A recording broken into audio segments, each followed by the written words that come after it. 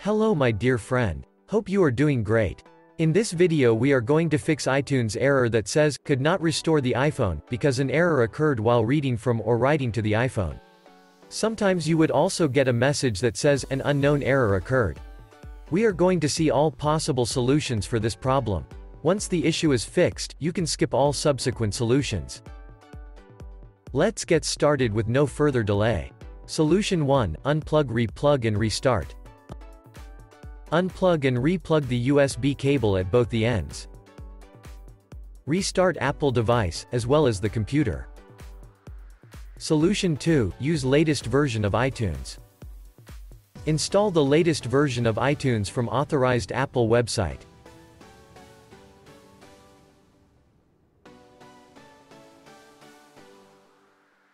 Solution 3, clean up space on your computer.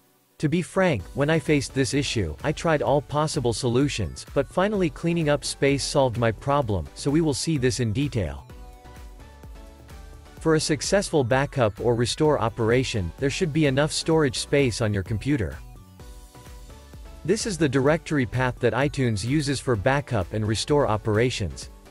As a very first cleanup step, go to the iTunes backup path and delete the older backup folders that you do not require.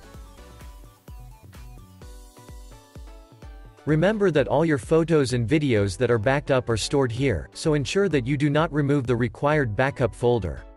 You can use Date Modified field to decide which backup folder to delete.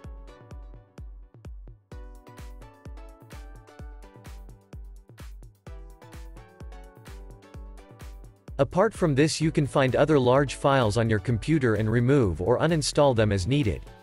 I recommend a free software called Space Sniffer, which helps you to easily find largest files in your computer. Also, when the backup or restore operation is running, frequently check the drive space utilization. If you see free space going below 2 GB, delete some more unwanted files from your PC. Here are more solutions, only if you still face issues.